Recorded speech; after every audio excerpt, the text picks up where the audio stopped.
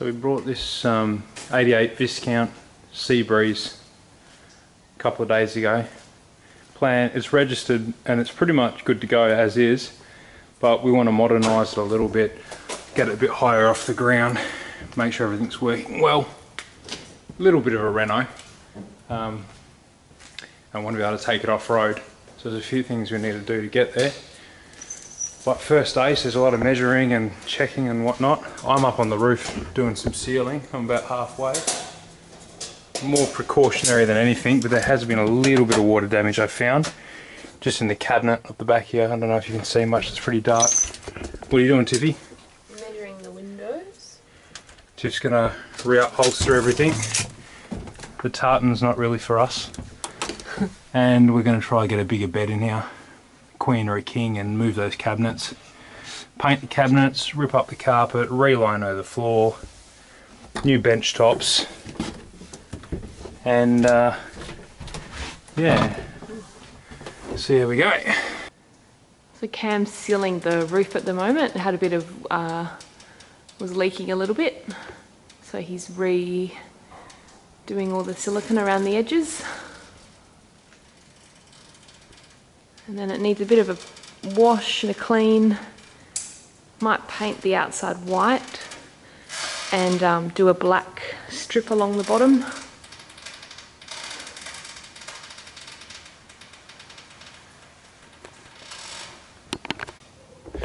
Alrighty, I finished the siliconing. It took me about 2 tubes. The stuff I'm using is a roof and gutter. It's flexible and it's designed for exterior use, so it'll be UV stabilised and whatnot, so it should last a while. Don't have to be too neat up here because no one's going to see it. You just want it well sealed. Before I put anything on there, this is terps, mineral turpentine.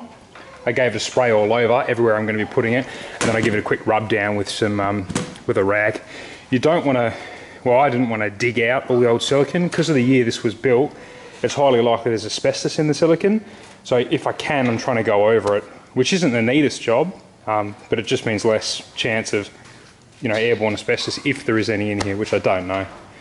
Anyway, I'm just putting the silicone anywhere water can pool, pretty much everywhere where there's joins. So I've done it on this side of the plastic bead, on that side, so that side, and then this side as well for the aluminium trim, and then on both sides of that alley trim that joins the 2 sheets on top.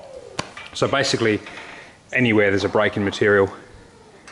So yeah, 2 tubes of that, takes about an hour, and it's certainly going to slow down, if not stop, any water ingress. Should stop it all, really. Baby Chloe's hard at work with her renovations as well.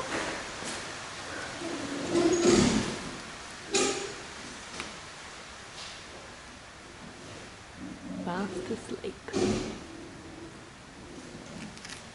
She probably likes all the noise. So a little bit of a tour of the caravan. It's a bit dark in here. It's not any lighting on at the moment, but as you can see, there's a lot of brown. We've got brown cabinets,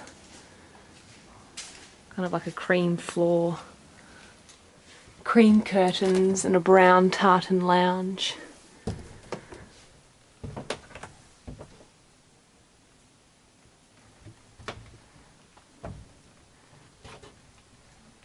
So we've got a double bed in here.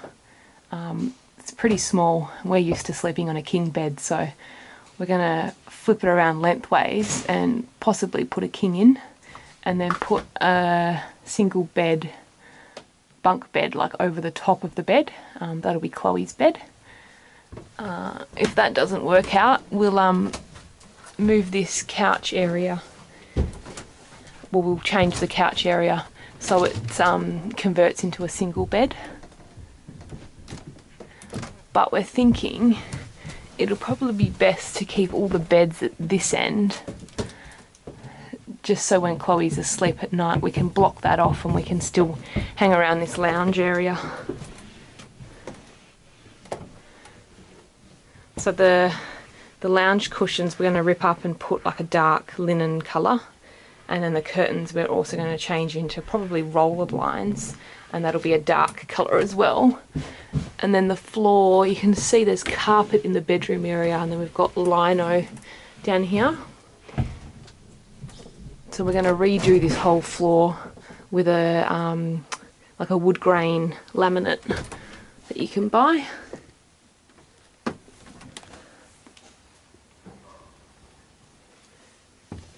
Apparently everything still works, so the oven, the microwave and the fridge here, they all work still apparently. We haven't tested them, but fingers crossed they do.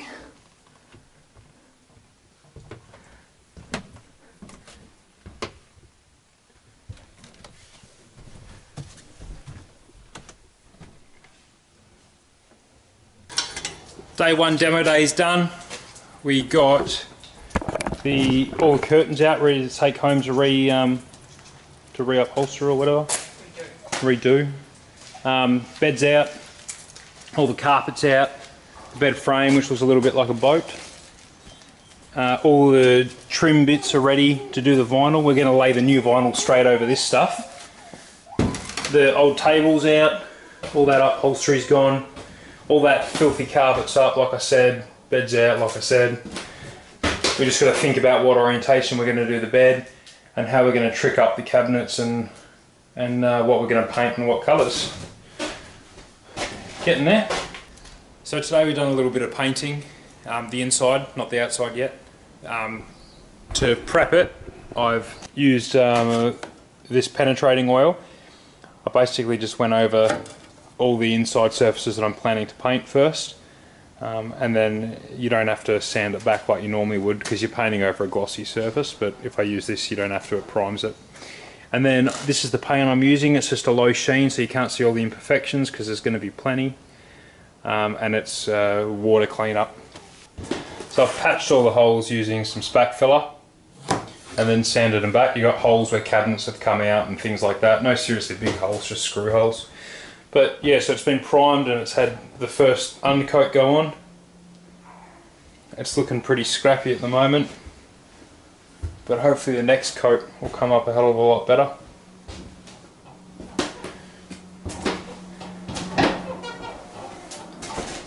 So I finished off the painting, then we'll do I'll re-vinyl the floors. Like I said before, I'm going to leave that old vinyl down because apparently there can be asbestos underneath it, so I'll just leave it and vinyl through the whole way on top. And then we need to sort out what we're doing with the bench tops. All these surfaces in that old yellow colour look pretty average. So I don't know if I can paint over it or if I'll just get a new bench top cut to suit. See how we go, not too sure yet. Need to paint that. And Tiff's still working on all the upholstery and whatnot. I've also had to re-secure the floor down in spots. These pop rivets, the old pop rivets have just pulled out, so I've pre-drilled all the holes into the chassis rail underneath, and I've driven some metal head screws in there, and they're sitting below the surface, so it's not going to be an issue with the vinyl. So we changed our mind and decided that we'd paint the cabinets as well and the bench tops rather than replacing the bench tops. So I pulled all the cabinets off, removed all the hardware. Everything's been prepped with this ESP stuff. Apparently you don't have to sand the surfaces before, and it's made for timber veneer and laminate, so see how that goes. And then on top of that, a water-based enamel, semi-gloss. That's just a white one, that's going to be all the cabinets and whatnot. The bench tops, I bought the same product but in the neutral, and I've had it tinted to Viking grey, and that'll be the bench tops. Same deal with all the hardware, pulled it all off, cleaned it down with that ESP, gave it you apply that ESP with like a green scourer, and then I'm going to do all the hardware the same colour as the bench tops, so it'll be that Viking grey on semi-gloss white. Hopefully that comes up alright. Would have been easier to do all this when we prepped the walls, but we had a change of heart. We didn't think we were going to do it, but there's still just too much brown in here.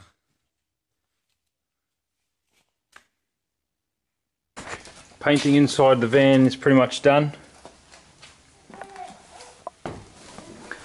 come up pretty good. A few little things I'd do differently if I was doing it again. I removed all the cupboards to paint them, all the doors. I would have removed the hinges and not painted over them because I didn't realise they would crack so bad and chip as soon as you try to open them. I should have known, but yeah. And probably next time you can buy these in black. I've painted them same colour as the bench tops, but next time, I mean, I'd probably buy those in black because the paint sticks to them, but not great. But we'll see how they wear. Still might do that. So all the walls and whatnot are done in a low sheen wall paint, Taubman's Endure, and all the cabinets, the actual doors and the cabinets themselves are all done in a water-based enamel, Taubman's as well. That's a Viking Grey, which is also a water-based enamel. I've done the bench tops and the door hardware in. That was just a semi-gloss white, and the door was a low sheen. Sorry, the walls were low sheen. Tiff's finished with the curtains. And the stuff behind them, I don't know what you call that, lace. What are the curtains called, babe? Pencil pleat or something? Pencil pleat, yeah. And we've managed to source a bed for this space as well. It's a double over single. It's going to run east-west, but I'm going to extend the bottom, the double, so I can fit a queen mattress on it, and hopefully it comes in underneath this sort of bulkhead space a little bit, just to make use of the floor space we have. But before that, flooring, that's next. Vinyl flooring, and there it is there, the stuff we're using. I think it's Senso brand, self-adhesive, and the colour was pecan. Available in a pecan white as well, but we just got the pecan. There's the bed frame. Tube steel, wooden slats, doesn't weigh too much. The ad, I was annoyed, I bought it second hand because I couldn't find a brand new one that was single over queen. The ad said that it was single over queen. I should have brought my measuring tape because I brought it home, and when I looked at it properly I realised that's only a double on the bottom. But because the slats are about the same height as the rail, I'll build another 100mm out this side with some angle or something to support a queen size mattress, and where it joins to the frame here as well, I'll put a spacer in 50mm this side and 50mm the other side so I can fit the queen in. So we've done the first couple of hours of flooring. This stuff's wicked, it's self-adhesive. I'm just laying it straight on top of the old vinyl. Got a battery there to hold some weight down in one corner where it was lifting. But yeah, this stuff's great. To cut it, all you have to do is score it with your blade and just snap it, and just cut in around the corners and whatnot.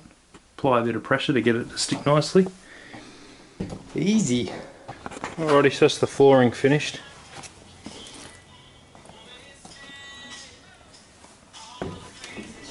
Nearly done in here. Got to refit the table, get the seats done, the lounge,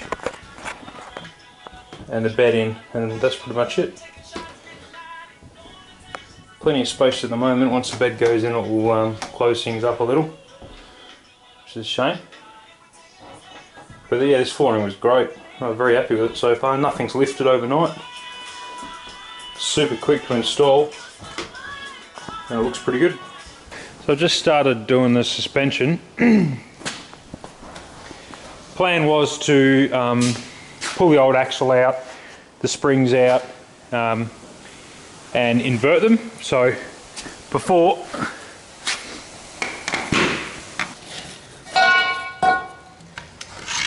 it was sitting like this underneath the caravan before.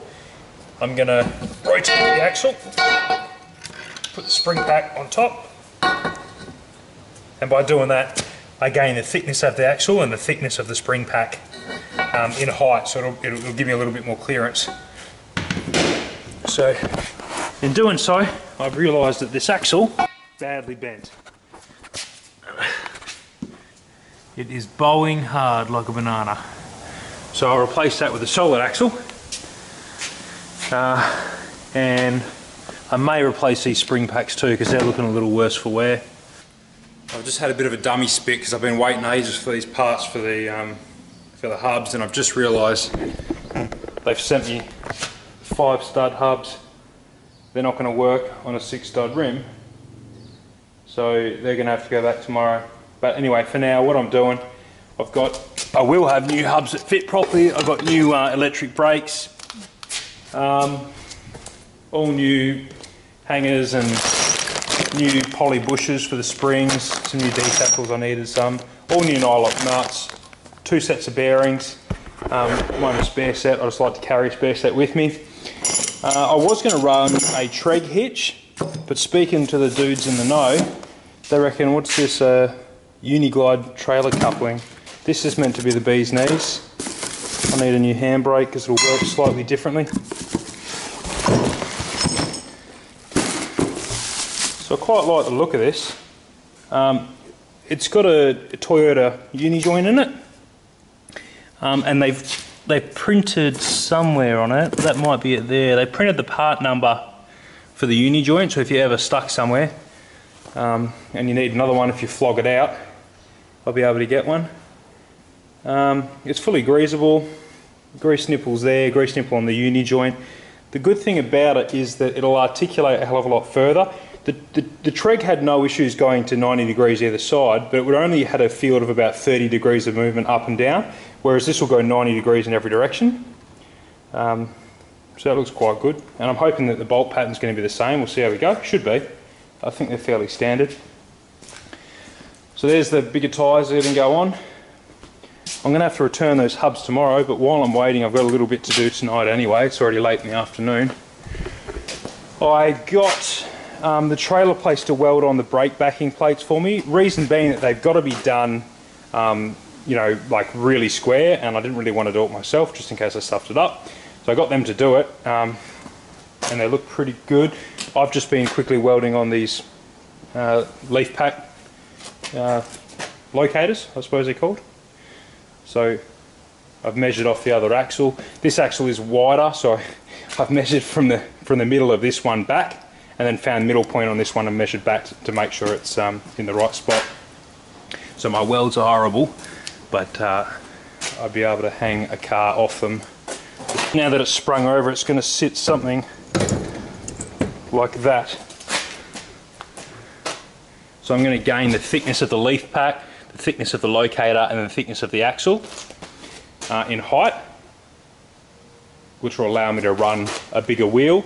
And then I'm also going to gain height, half the diameter, overall diameter of the wheel, I'll gain in height as well. So at the moment I'm thinking I'm going to get somewhere between 6 and 8 inches, which was important because this step to get into the van is just so bloody low. I'm going to wipe it out on the first rock, which I can see someone's already done. So that's the reason for it. And this is the hitch we had on before, just a standard hitch. So you can see I've got to change over the handbrake mount as well. That's where I'm at. You can see that bush is pretty flogged out, that one.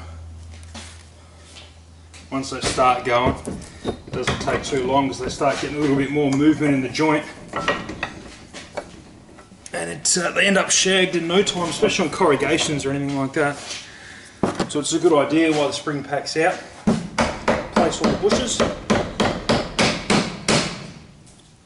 And the reason I'm reusing these spring packs is because they don't actually make this size. I'll have to get them custom made. And the reason I know they're okay to use is because these little clamps are still tight, everything's still tight, they're not splaying out or anything like that, the locator's still intact, the eyes themselves where they mount to the chassis rail haven't opened up and nothing's damaged, nothing's cracked, and they rode fairly well. So I mean that's always an indication of what's the condition the leaves are in. And all this surface rust is nothing to worry about. I mean, I'll probably give it a wire wheel and a lick of whatever chassis paint I'm doing underneath the van anyway. A rust kill or something like that.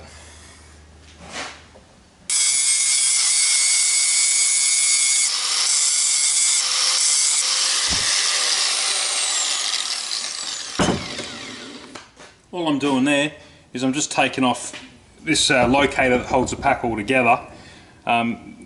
because I'm inverting the springs, they're going to be running slightly different on top of the axle rather than underneath. So that little tail of the bolt sticking out effectively was going to be in the way. So I'm just taking the head off it rather than unbolting this, trying to get that old C's pin out and flipping it around. There's no real need to. I'll just take off a little bit that's protruding. So I'll do that to both leaves. The beauty of underslinging the axle like this is that the thread from the U-bolts or the hangers end up facing upwards, not downwards. Beforehand they were facing down, and the risk is that when you're off-road, if you smash into a rock or something like that and you mushroom these heads or you deform that thread, it makes it bloody hard to get these bolts off should you ever have to change anything on the side of the road. You pretty much need an oxy kit or a grinder or to cut them off. So it's a little bit more protection for off-road having it this way anyway. And the added bonus of a hell of a lot more ground clearance. Fitting your brake backings back onto the axle, a couple of things to be mindful of is that you've got the right side. On the back of them they'll have engraved right or left hand side. So you see this one down there, L for left. So that's one thing. Reason being that when you've got them on, you also want this handbrake for the drum lever. Sorry, this brake lever for the drum brake. You want that facing up, so when you run your cables, they're not hanging down low where they're going to get smashed by rocks. You also just want to make sure that your brake cables aren't in the way when you're doing up these bolts. I find it easier to do up these bolts that are finger tight, put the drum assembly back on or the hub assembly back on, adjust this brake out until it binds, the drum brake, then do these up tight, and then back that drum brake off 8 to sort of 12 clicks, somewhere around 10 clicks, and then give it a spin and see how it goes. I find that's generally right, and that's certainly been the advice that I've been given from other shops. So for the electrics, I've run some heavy duty 6mm cable from my cranking battery on the car back to a weatherproof Anderson plug. And because of the length of the cable is going to be, there'll be a bit of voltage drop. So rather than hooking it straight up to the battery in the van, it'll go through a DC-DC charger. I've gone with the Thunder, it's a 20 amp one. I still need to get some covers for the back of these plugs. I've got a 100 amp hour deep cycle AGM battery down there. This will get rid of any voltage drop over that long length of cable, and helps that battery get up to 100% by giving it the right sort of voltage it needs to charge correctly and the correct algorithms and whatnot. It's also got solar input there, so I've got a 200 watt solar panel that'll go on the top of the van to help out with free camping and whatnot. Not that we're going to run much anyway, we're only really running lighting inside and the water pump. Everything else, electrical, I'd be running off my car anyway. I got a this is all set up for cooking out of and whatnot, running whatever we want. I've got 240 amp hours of AGM batteries, 2 kilowatt inverter, and we cook in here in the back of the car. There's the cooker. That's the kitchen. Fridges. Drawers with all the cutlery and cooking bits and pieces. So the van's really just for sleeping and relaxing on the couch and getting out of the shitty weather. Somewhere safe and warm for baby as well. So yeah, we're not finished yet. I don't think we'll ever really be finished. I'll probably paint the outside of the van. But yeah, it's definitely ready to go for now. So that's how the bunk beds end up looking. Fridge works nicely. We checked it on gas, 240, 12 volt, everything works well. I think they're all wired up like this anyway, but that's the 12 volt switch. And they're for 240 volt, which we'll rarely have anyway. Tiff's curtains come out really good.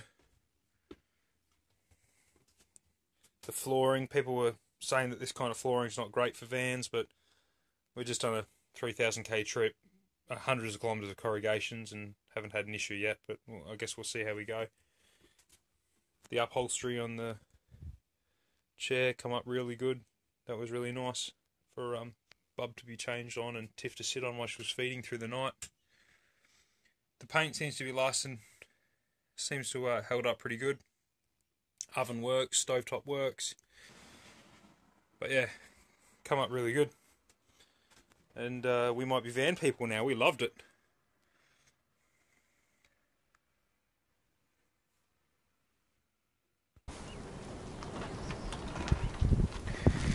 And the old van stood up to the track okay, although the microwave came flying out. Although I don't think we'd ever use it anyway. Look at it smashing it. Lucky it didn't smash the glass. But otherwise, love the corrugations, held up well. This is all the baby shit that you have to bring when you take a 4-month-old away with you. So that entire bunk bed is basically just all her crap. She's got more clothes just for her than Tiff and I have combined. But she needs it apparently, anyway. But yeah, no, the van held up well.